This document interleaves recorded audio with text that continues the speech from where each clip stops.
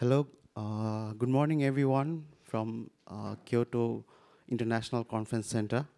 Sorry we are around 5 or 6 minutes late due to some technical reasons.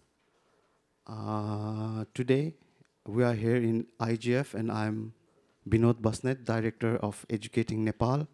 And we're here for a networking session, bridging connectivity gaps and harnessing e-resilience. As the global stakeholders are striving for the last mile connectivity, we know that there's still a 1/3 of population that still do not have access to the internet. And if we break this down to LDCs, it's about 64% of population that do not have access to the internet. And during the COVID, it was quite evident that connectivity is a lifeline in many ways for information access, for healthcare, for education, and so forth. But it's not just only about connectivity. Even in the regions and countries that have access to connectivity, it has to be a resilient connectivity. When there are cases of disaster, the connectivity tends to get disrupted. So what is the backup plan? That is a very pertinent question. So with these two issues in hand, connecting the unconnected and making the connected resilient, today we're proposing some innovative solution for these two cases. So today we have a panel of speakers for our networking session. First, we have Dr. Sakano from ATR, who will be talking about LUX system as a solution for disaster and backup communication system. And secondly, we have Jeffrey Lanto and Glendale from CivisNet. Jeff is the executive director of CivisNet, and Glendale is the representative of that organization. And thirdly, we have Mr. Chandraprakash Sarma from Wisflux India Private Limited. And finally, we have one of the champions and pioneers of optic fibers and standards, Dr. Okumura-san, who will also be proposing an innovative solution to rural and unconnected populations' connectivity. So without further ado, I'd like to ask Dr. Sakano to give a presentation on LUX system. Please give us an introduction of the LUX system. Thank you.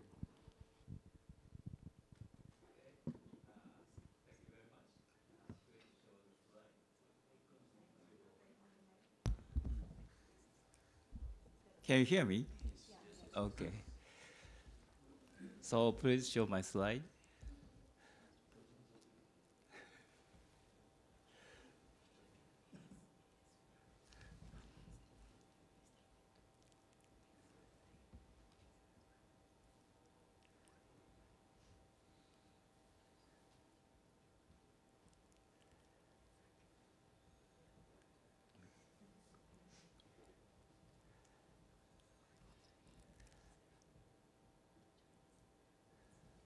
So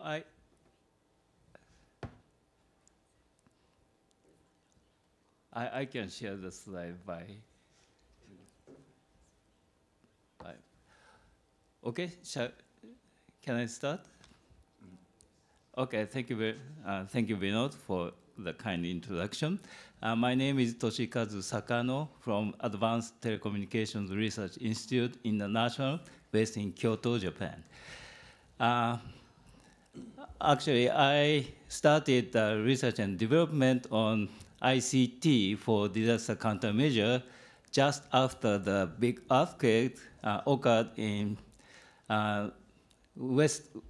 east and north part of Japan in 2011.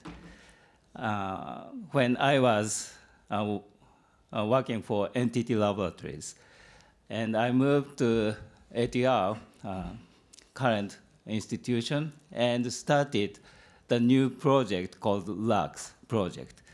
In my talk, I'd like to introduce the research and development and my idea of restore the issues that happen in the disaster situation. So let me briefly introduce. Next slide, please.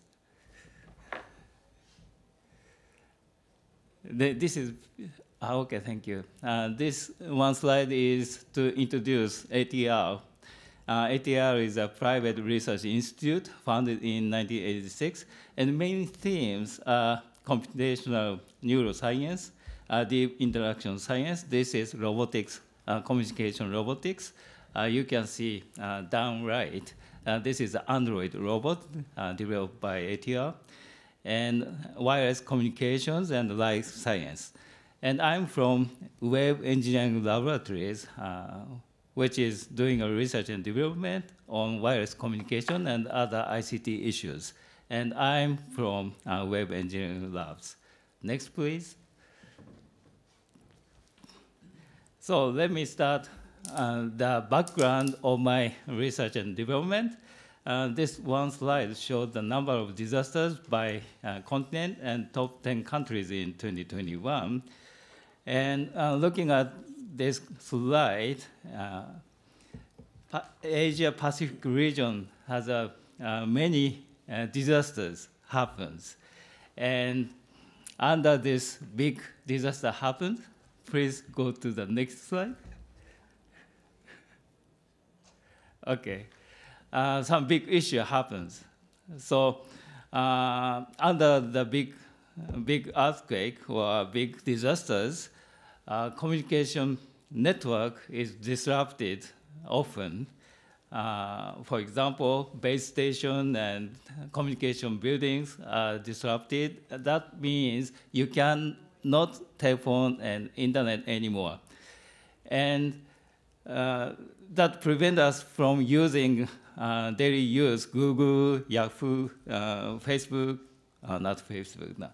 Amazon, that kind of services you cannot use anymore. But at the same time, under the big disasters, the demand for communications will go up. So there's a big gap happens under the disaster situation. So this is the issue I wanted to resolve using ICT. So next slide, next.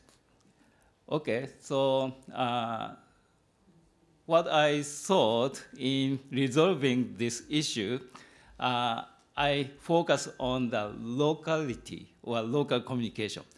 This one slide with a lot of characters shows other human characteristics. People communicate more with the people with more closer physical distance. This characteristics can be said communication locality. So if you are very close, you communicate with the person more frequently. That is the characteristics of human. So if you restore the local communication under the disaster situation with internet and other network service disruption, that will help to people under the disaster situation. That is the thing I wanted to do. Next, please. So after starting the research and development, when I was NTT, I proposed architectural concept called MDRU, Movable and Deployable Research Unit. This concept is once big disaster occurs, you can bring the resources for restoring communication service for local communication to the disaster-affected areas and restore quickly for local communication. This concept was standardized at ITUT as L.392, and this was the work when I was NTT Labs. And next, please. And after I moved to ATR, I launched a new project called LUX. And the MDRU itself was focused on the telephone service. And LUGS is almost the same as MDRU, but the focus point is internet services like social networking service. So LUGS itself is comprised of battery and Wi-Fi access point and small servers. And I put software for social networking service in the server. That is the concept of LUGS. So once big disaster occurs, you can bring this LUGS to the disaster-affected area with no internet connectivity. Then people can access to this LUGS using Wi-Fi functionality, using your own smartphones and browsers, access to the social networking service functionality. That is the basic concept of LUGS. Next, please. So this is the outlook of prototype of LUGS. LUGS is comprised of LUGS server, Wi-Fi access point, battery, network hub, and some peripherals. All these things are packed in a portable case, and that is the outlook. Next, please. This is functions LUGS offer as a social networking service. As you can see, chat function and video one-to-one or group communication and feed function and pages function. These functions are offered to people that surrounding people who surround these LUGS devices. So this is limited to local communication, but you can keep using this kind of social networking functions. That is the concept of LUGS. Please, next, please. So our team has conducted a series of feasibility studies, mainly in Seb Island in Philippines, and detail will be presented by next person, Jeffrey, so I will skip this slide. Next, please. And this is also another activity after the big typhoon in Philippines, and detail will be presented later. So next, please. So I had focused on disaster issues, but LUGS itself can be used for other issues in the world. So potential demand of LUGS worldwide, while the internet use is widespread in everyday life and work for many in high-income countries. As Bino said, 1/3 of population worldwide do not have the access to the internet. That is the big issue worldwide. So to help to restore, to bridging the gap, LUGS must be efficiently used to people in an area, broadband connectivity or internet connectivity is not fully penetrated. Okay, next, please. So this one slide.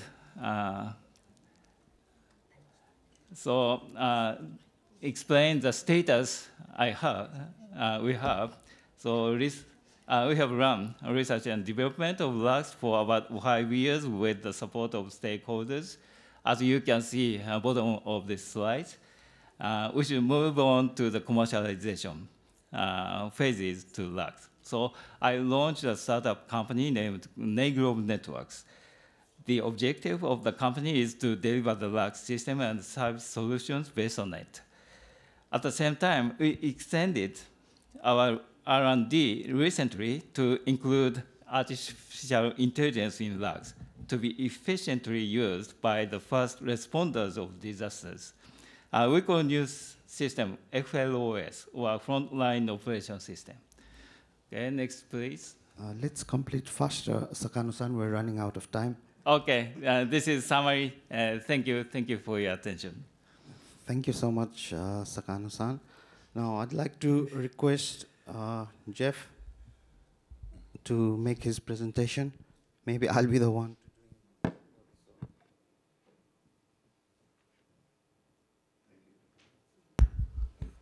Thank you, Binod. To start with, I'm Jeffrey Llanto. I'm the Executive Director of CBISNet Foundation. And together with me is Glendale Monterde, our project manager. And we will discuss and we will talk about the implementation of the locally accessible cloud system in the Philippines. So, CBISNet Foundation is a project of the government under the Department of Science and Technology that evolved into a foundation in the year 2000. So CBISNet is one of the pioneers to provide internet connection to the Philippines way back in 1994. So we have been working with different partners and stakeholders like ATR and APNIC, okay? So this is the locally accessible cloud system implementation in the Philippines, started in 2019 until March 2023. Next slide, please. So next slide. As mentioned, we are a government project and it evolved into foundation. Next slide, please. Then we have partners, local and international partners. We have strong partnership with the government. We also have partnership with APNIC, Foundation, ATR, NTT, and USAID. Next slide, please. So we have been recognized our efforts on ICT in the Philippines, and again, it's been recognized in one of the IGF in Mexico. Next slide. So about the LAX project, Dr. Sakano already elaborated about the project itself. So the next slide. So this is the implementation right now. The implementation of the project, it's in the Hilutungan Island, that's in the center part of the Philippines. It's around 7.5 kilometers away from the nearest point of presence of the internet. So we push the signal to that island called Hilutungan. Next slide. So this is the timeline for the LAX project. It started in 2019 until 2023. So what is very significant on this project is this is during the pandemic area. So when Dr. Sakano tested LAX in Tokyo, I mean in Japan, there are several use cases that cannot be implemented in Japan, but is at a high need to areas like the Philippines. So it started as in 2019, we did some social preparation. Then eventually, when pandemic came in 2020 and 2021, there were new use cases that were introduced, like the learning management system that was integrated to the LAX with the help and the development of the software coming from India. So this was not part of the original plan that we had way back in 2019. So eventually, again, I don't know if it's lucky enough, in 2022, disaster came in. A big typhoon went to the Philippines, and again, new use cases were being introduced, especially on the side of the hardware for LAX to implement to be a charging station so that it can also help to the devices in the island. Next slide, please. So these are the activities that we want to show you. It's more on the pictures. In order to implement the project, you need to have them penetrated at the grassroots levels. So we need to introduce this technology at a very minimal, so that the island people, the folks on the island can get those information immediately. Next slide. Then after training them, we are going to proceed in putting up the infrastructure. Again, this is a challenge because the island doesn't have any, any electricity. It relies more on solar power. It doesn't even have a very strong internet connection. They just rely also on weak signals coming from telephone companies. Okay, next slide. Then once the infrastructure is already installed, this time, it's the installation of the locally accessible cloud system. And this is the trainer's training. Here in the picture, you notice we train the teachers and also train the students how to access the system. Next slide. For the usability, there are several stakeholders involved in this one. The school, the local community, which involves fishermen, housewives, students, and so on. So there's a constant training to the different stakeholders. And what's very interesting is the LAX, we try to introduce it on a non-disaster era. We tried to introduce LAX on our Christmas party, in which we had some kind of games that they use it on a non-disaster era. So there's some kind of application for normal times. Okay, next slide, please. And the LAX data access and retrieval for this one, we tested several areas, not only in Hilutungan, but also to the neighboring islands under the APNIC project. So LAX already evolved into another project.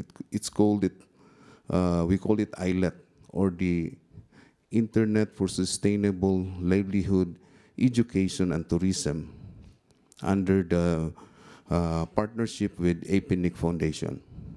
Next slide. Lastly is we need to empower the community. We need to train them, especially the teachers, because they're the ones who really has the capability to understand more and grasp more information. So we train the teachers so that they can troubleshoot and they can also install the system by themselves. Okay, so next slide. So I'll give you to Glendale, our project manager, to give the results of the project implementation in the Philippines. Okay, thank you. Thank you, Sir Jeff. To further discuss the use cases of LAX in the Philippines during pandemic, let me discuss the results of the research and development. First, it tested the full potential of LAX outside Japan. So this means that during pandemic, during its step 4 and step 5 of research and development, it allowed successful testing of its performance and functionalities of its features, including voice, messaging, bulletin, among others. Secondly, it integrated Philippine use cases during pandemic. So we've identified additional use cases as discussed by Sir Jeff. It includes the learning management system, the voice calls, the solar chargers for device, and including also the local information systems integration of the barangay. Next is we've implemented the local LAX and the cloud LAX methodology. This means that all information stored on the on-premise or local LAX will now be able to sync to the cloud LAX when internet becomes available. And next, it has a remote implementation to nearby islands, which means it was successfully being implemented in the island of Hilutungan, which is more than 6 kilometers away from the mainland of Cordova, Cebu. Next is the collaboration and deployment to Leyte area in partnership with the Visayas State University, or VSU. So VSU piloted the successful testing and usage of the learning management system, and of course the synchronization feature among its 2 campuses.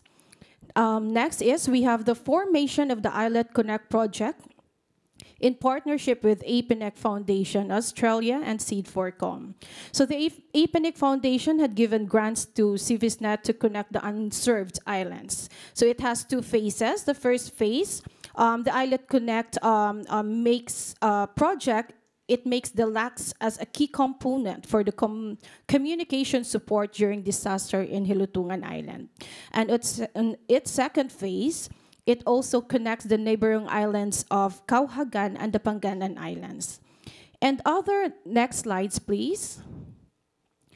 For other key results, it also made the presentation and demonstration to partners and stakeholders, including USAID Beacon, the Department of Science and Technology Region 7 of the Philippines, and also the Department of Education, and as well as Ramon Abetes Foundation Incorporated. And we are able to present also to international conferences and meetings, including the UNES Cup. And just to also give you the potential impacts of the the implementation of LUX, it gives improved access to information, which means that LUX provides access to critical information during disasters, that helps in making informed decisions and take appropriate actions to protect the lives in the community. Secondly, it will give you enhanced coordination, which means LUX facilitates better coordination among different stakeholders involved in the disaster response that helps ensure that resources and assistance are effectively distributed to the community. Next, it also gives increased community engagement, which means that this allows for more inclusive and community-driven approaches to disaster management. Next, we have the reduced isolation. It is LUX being a tool that can improve the ability of the people to seek assistance and communicate their needs during disasters. And lastly, LUX will give you capacity building. It is to develop skills in disaster communication and response and to enhance resilience and ability to cope with future disasters. So that ends our presentation from CVSNet Foundation Incorporated. Thank you. Thank you, Glendale and Jeff. Now, I'd like to quickly request Mr. Chandra Prakash to talk about the future perspectives of LUX in terms of developing nations. Thank you.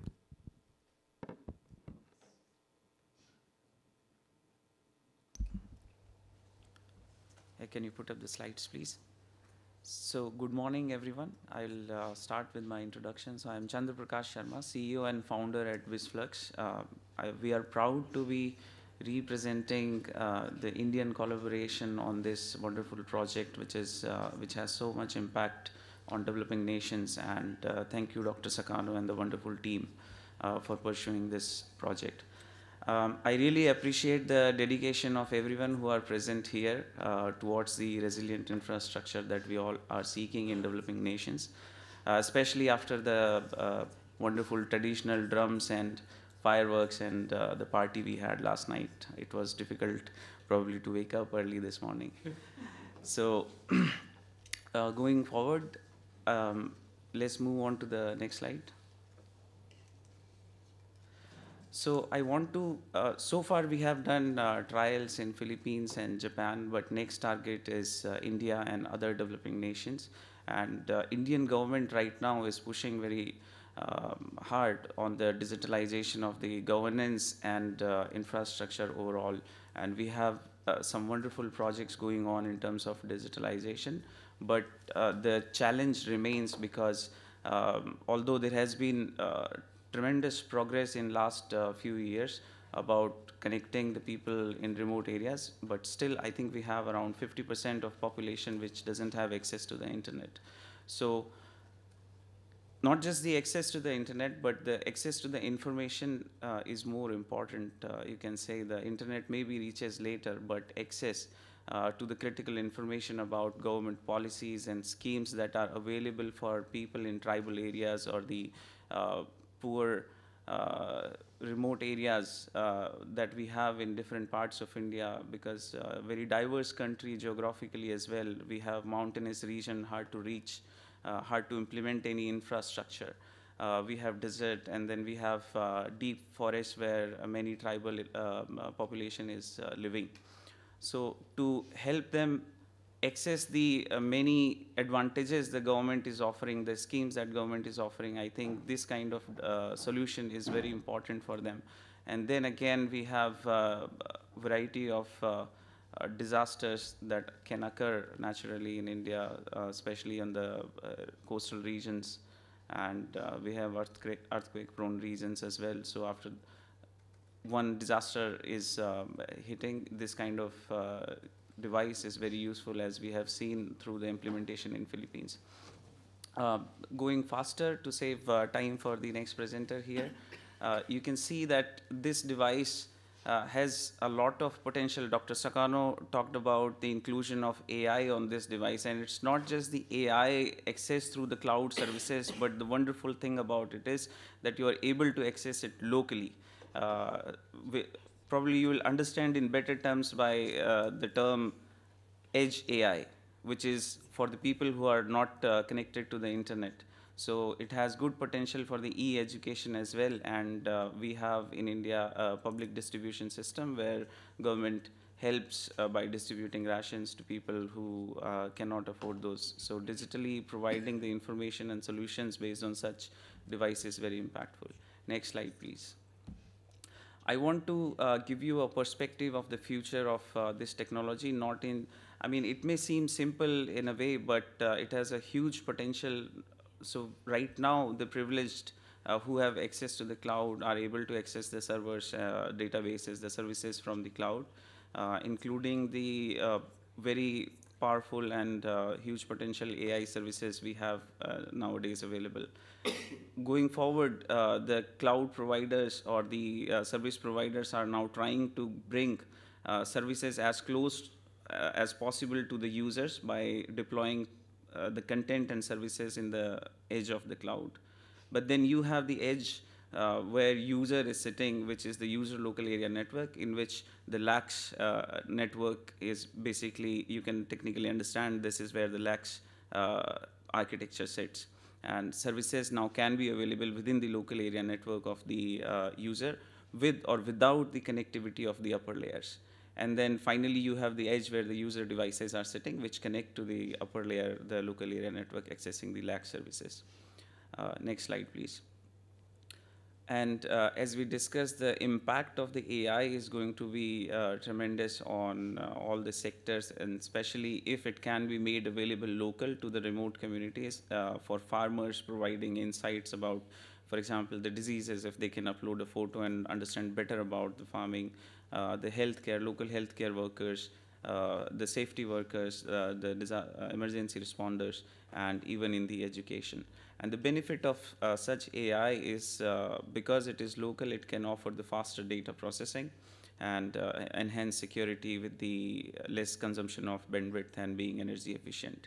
As already discussed, that this portable device that we have here is capable of being charged by solar panels as well, which was tried in Philippines already. So next slide, please. So thank you very much, everyone. And now Dr. Okamura will present his wonderful contribution. Thank you, Mr. Chandraprakash, and thank you for making that quick, because at the end of this session, we are also looking to take some questions from the audience. So to not delay the question answer session, I think we'll go on with the last presentation. Dr. Okamura-san, thank you. The floor is yours. Thank you very much for this opportunity. The title of my talk today is Connect the Unconnected in a Phased Manner. We have been listening to the presentation. We have been listening to the presentations, previous presentations, mainly the use of LACs in an independent manner to create not internet, but the intranet. But finally, my goal is to provide internet connectivity to the world, almost all the disconnected or not connected area, in a phased manner, in a very practicable way.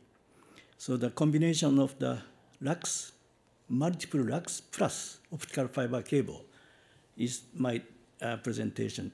And next one, just briefly, I am a Global Plan Inc. President, and I am an expert of fiber optic systems and strategy standards. Actually, I am currently the international chairman of IC, Fiber Optic Systems and Active Devices. And also, I am a developer of Solution Board and corresponding ITUT standards. The presentation that I'm going to tell you is based on the ITUT recommendations, 3 recommendations that I have worked for as an editor, L.1700, L.110, and L.163. Next, please. This is all the concept of the phased approach, step-by-step approach. That means from intranet, based on the use of the independent LUX, into internet connectivity. For example, if you have a village A, one day introduces LUX, one LUX, that generates a intranet capability to the village people, maybe maximum 256 people. And next day, village B introduces another LUX, and village C, the another LUX, independently.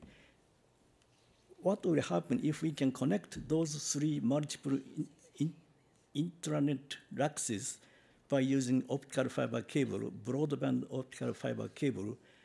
As you can see in the slide, there's a big mountain or a difficult terrain.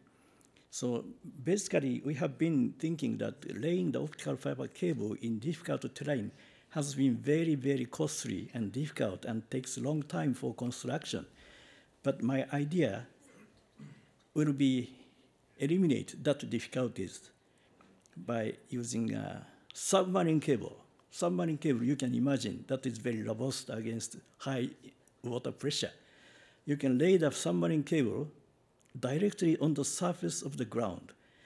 That eliminates all the cost of construction so that you can have affordable connectivity. And it is something not easy to understand, so that I tried to make those trials as international ITUT standards.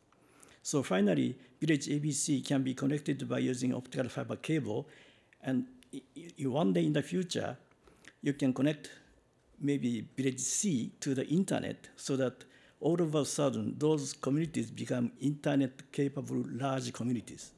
This is my idea. So you can see the slide up photograph here.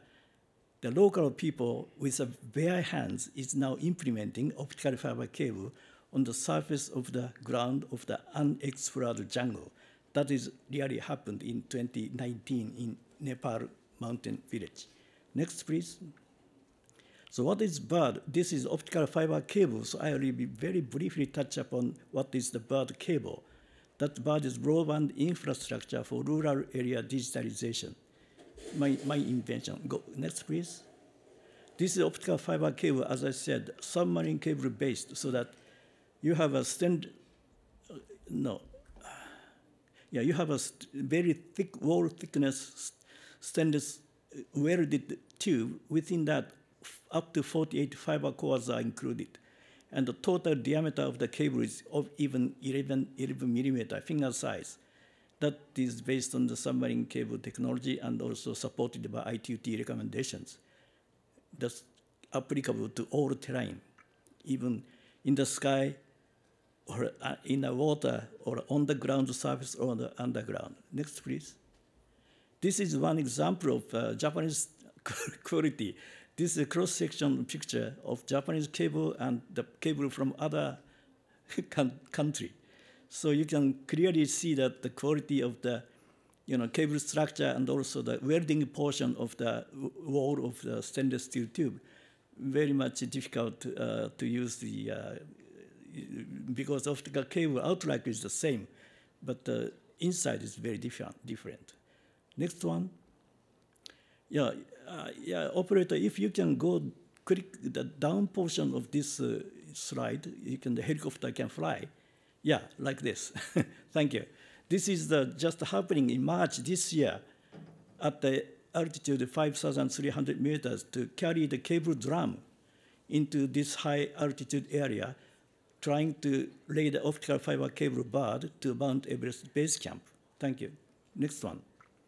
So this is a cost reduction. About 90% cost reduction has been achieved because of a construction can be done on the surface of the ground. And this project has acquired with this WSIS, World Summit for Information Society, last year championship, because this is a real solution opening the door for the globe to be connected to the unconnected practicably by using LUX plus optical fiber cable. Next one. So summary, the top priority for ITU is the connected, unconnected. It is very much often spoken about, but we have been not available the real solution, physical solution.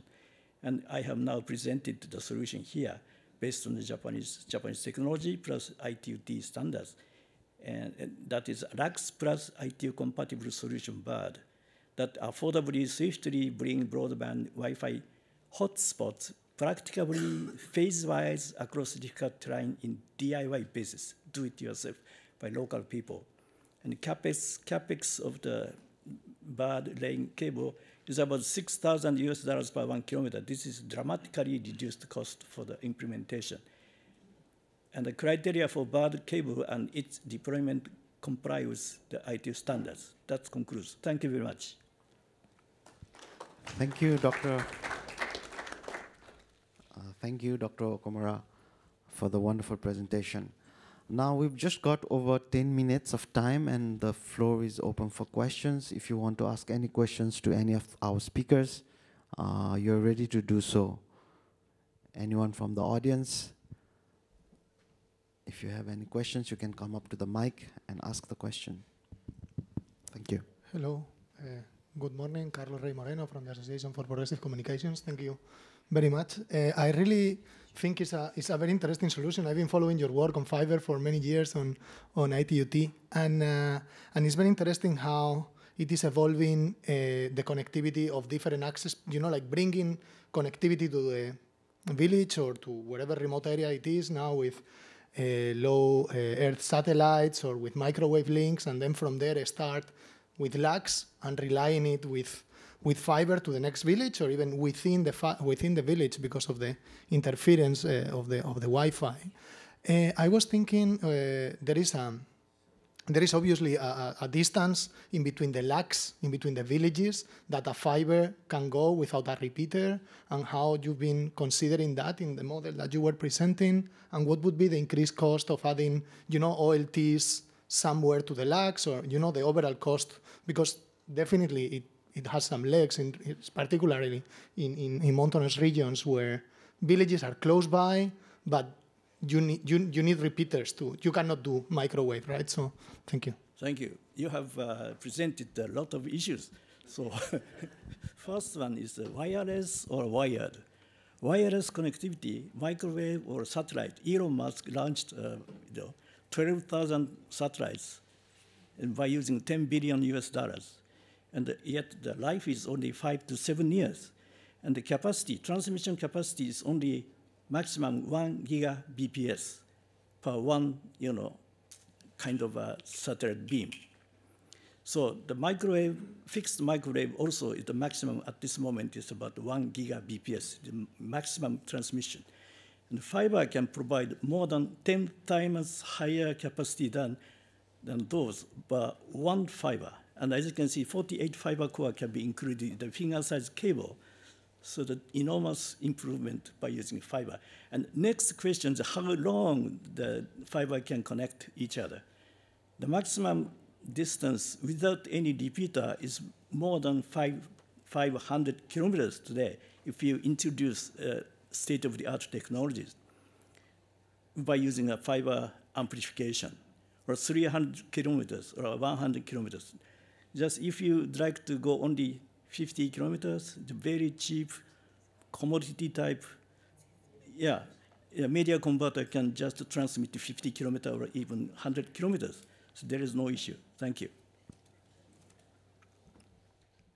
Sorry, just to caveat a bit of my elements. One thing would be, like 500 kilometers or more for sure, but then if you have several villages, you start to need to multiplex, and you cannot have one single cable, so you need repeaters or multiplexes in between, and then relation to Leo's, 100% on the capacity, microwaves on the capacity, but the $6,000 per kilometer for villages that cannot eat and that are far from wherever it is.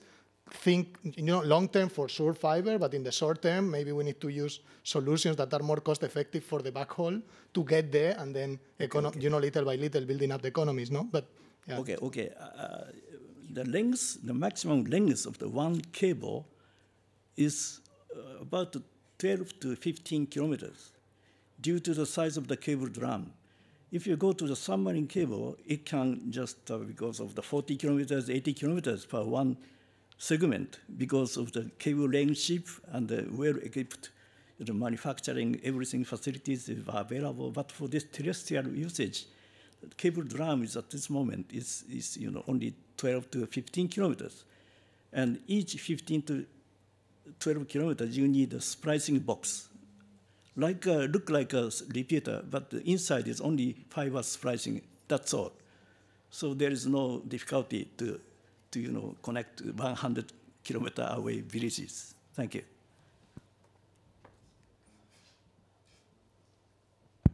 Okay, thank you very much. My name is James Nodufuye from Nigeria. I have two quick questions. Great presentations, anyway, great presentation. The first one, very nice solution, bold solution. Since it's targeting the underserved areas, what percentage of Nepal, of the country would this cover? And how soon do you project it can be covered? Then secondly, if you compare this to TV white space technology, TV white space technology, yes, TV white space technology, which also can be applied in the rural area. So what are the advantages and disadvantages? TV white space technology. Thank you. As I said, that in Nepal, we have been doing a project, as I said, up to from Namche Bazaar, is a foot of Mount Everest, to the base camp, 42 kilometers. Now, as you can see, the helicopter flying, that carried in the cable drum already, this much. So I don't know what percentage of but National Telecom Authority of Nepal declared that the use of this solution to Mount Everest region and Mount Annapurna trekking route. And we have already been doing in the west part of Nepal for about 10 kilometers. So I don't know how much percentage this can cover, but this is all terrain type. Go to mountains, underwater, in the water, everything. I should not say everything, but I don't know, go to the Mount Everest top is very difficult. And the use of fiber and open space for wires, you are TV space, I don't know, the capacity difference is very large, so that I don't have a good idea. Maybe Sakano-san could tell about I think TV white space spectrum can be used for extend the area of lux, not the substitute of optical fiber. So TV white space may be possible to be used for extending the area, but bandwidth will be limited because TV white space has a large. You can cover a large area, but bandwidth is low. So we can think of that kind of structure. Technology can be included in a large solution. Thank you.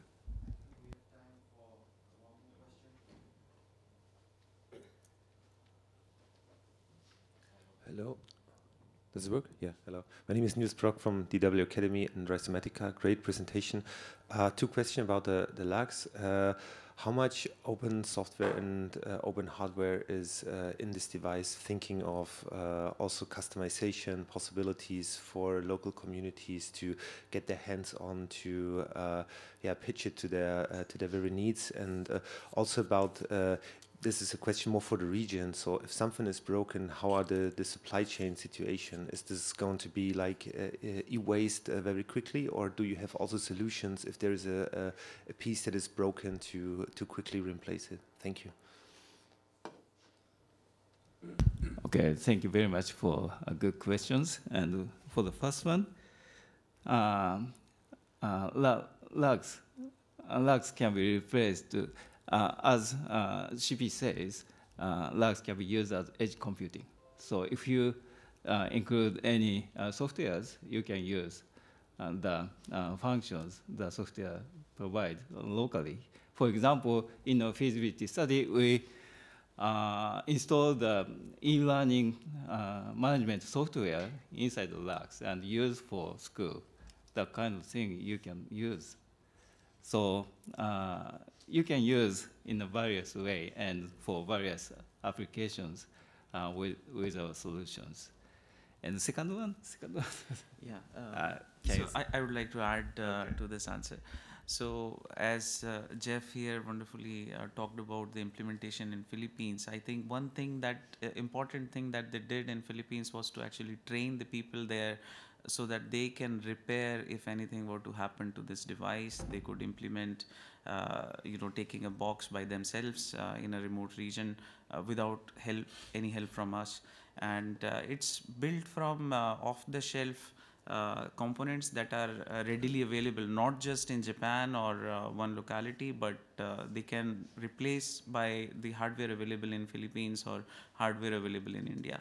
As for your question about the open hardware, right now we don't have, but let's say there is definitely a possibility to include capable hardware available like Raspberry Pi, or if there were other open hardware available that can sustain the kind of server that we run in this.